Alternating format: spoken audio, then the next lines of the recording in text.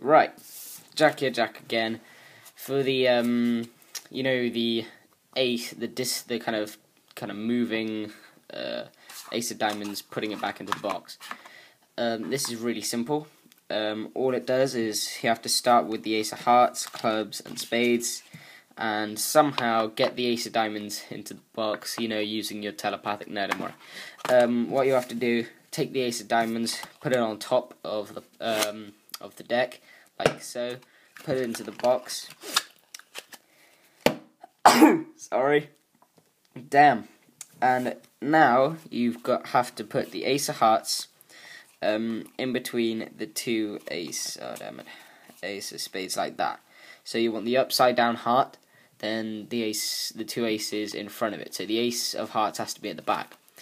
And then you just fan them out like so, cutting the heart like that, so it looks like a diamond. And also not showing that you've got the ace of hearts there. So just cutting it up. Really easy. So, once you've done that, you say, right, I've got the ace of clubs, diamonds, and hearts. Square them up, and then just put them to the side. Now I have to come to the box. You open it up, and the top card is the ace of diamonds. Now, you can make up some rubbish like I did about the box being really hard to get out of. But the better thing to do is just to practice getting it kind of holding. When you go in, you want to pull that top card out just like so. That's going to be the ace of diamonds, isn't it? So you just want to pull that away and then just open and just pull out the others and then just seal it back up. Just to tidy it up. Leave that there. Leave it in sight because they're going to want to see it. Then you can say, right, we're going to throw these cards in. Just simply push them in. Shuffle them in. You can even let them shuffle them in if they want.